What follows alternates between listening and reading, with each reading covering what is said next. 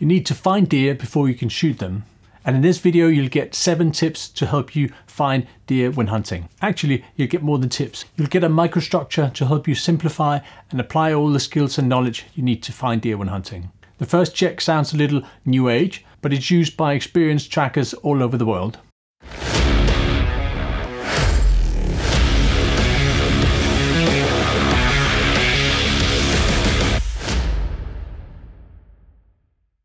Welcome to the Red Kettle channel. This is where you get tips to help you waste less time and waste less money when hunting. In this video, you'll get 7 tips to help you find deer and other animals when hunting. Then I'll break some of the steps down into smaller units to help you action everything. Word of warning, you mustn't skip any steps. They're designed to work in tandem. Enough said, let's get started. Point number 1, tune in. Tuning in sounds new age, but it's a simple but essential step.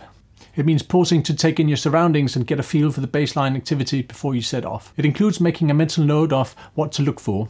You're looking for dots in the distance or details and movement up close. It's also a critical step if you have a busy monkey brain like me, one that needs a moment to settle down when you hit the woods and the hills. Tip number 2, scan, stop and stare. This is a systematic way to look for animals. It ensures you cover all ground and gives your eyes the maximum opportunity to see animals. This is important because we tend to let our eyes dwell on specific focal points, like openings in vegetation or individual bushes and trees in an open field. This bias means we'll often neglect other and more critical areas.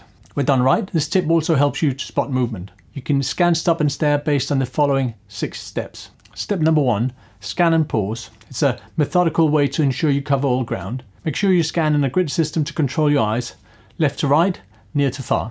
Step number 2, move your head, not your eyes. It's a trick to help you maintain fresh eyes and stay focused. Step number 3, see, don't look. This is a check to ensure you look actively and don't just point your eyes. Step number 4, stare when your eyes connect. Means focusing intensely when something undefined catches your attention. Staring when hunting is okay, even if your mom told you not to. Step number 5, move as fast or slow as you can scan.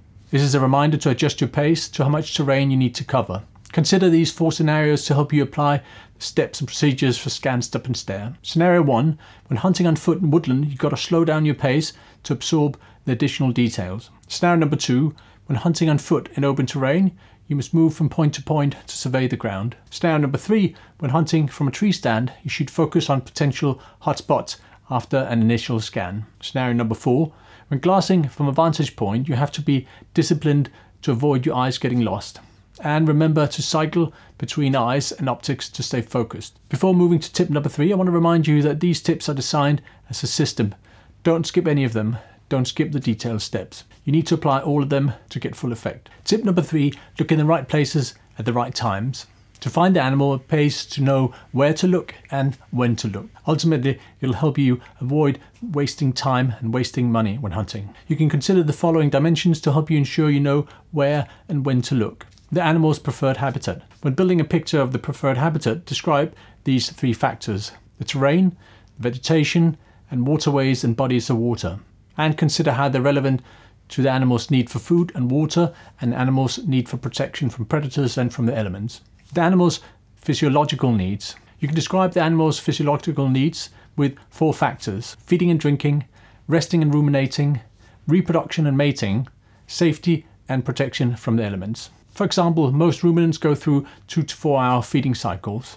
In woodland, it's easier to time your hunt to the hours they feed because they'll often bed in cover to ruminate. So times of activity is usually around dusk and dawn. Finally, consider the animal's activity and behavioral patterns to determine when and where to find or intercept it. Consider the following factors. The annual cycle means building a picture of macro movements or migratory patterns, for example, movement from high ground to low ground. The 24-hour cycle covers patterns for feeding, resting and ruminating. Hotspot movement patterns mean building a picture of movements between water holes or salt lakes. Reaction to weather includes wind, rain, snow, etc.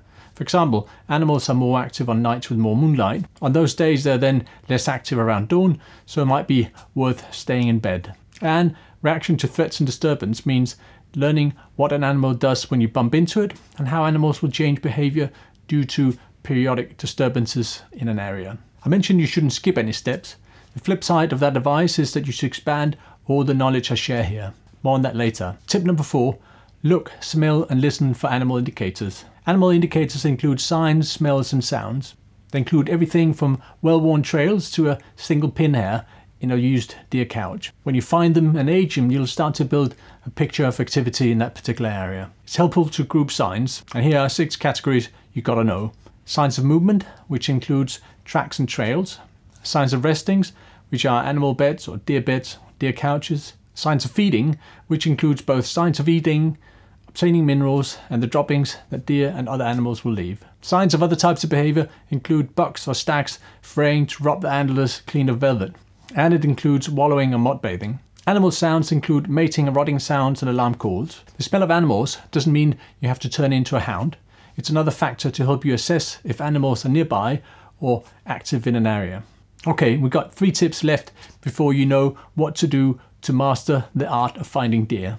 So stay tuned. Tip number 5, look for suggestions of animals. Looking for animals rarely means a picture-perfect silhouette in the middle of a meadow or clearing.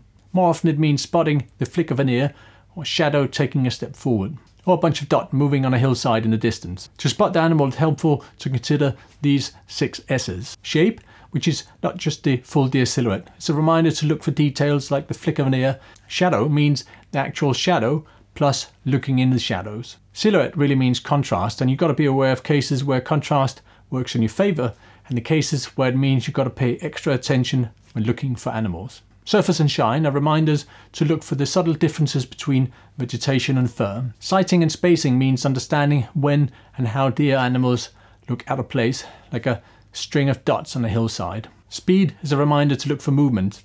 Movement doesn't start with an S, so pick this word instead. The bottom line is that movement is a critical giveaway, which is also why you must pause when you scan. 2 tips left, getting closer to deer spotting nirvana. Tip number 6, confirm it's the right animal.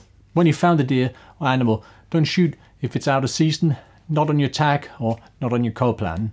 Consider these factors when determining if a deer or other animal ticks the right boxes. Antler or horn size or shape, male versus female, and young versus mature. Now the most important tip. Practice and apply the knowledge for successful hunting. You need to learn these tips before you can apply them, and you need to use them before they make a difference. And here's a link to a course that'll help you do that. You'll get the extra level of detail I mentioned earlier, examples of all the points we've covered, plus a workbook you can use as a quick reference guide in the field. Use it to help you avoid wasting time and wasting money when hunting. Use it to set yourself up for success in the field. Click now to check it out.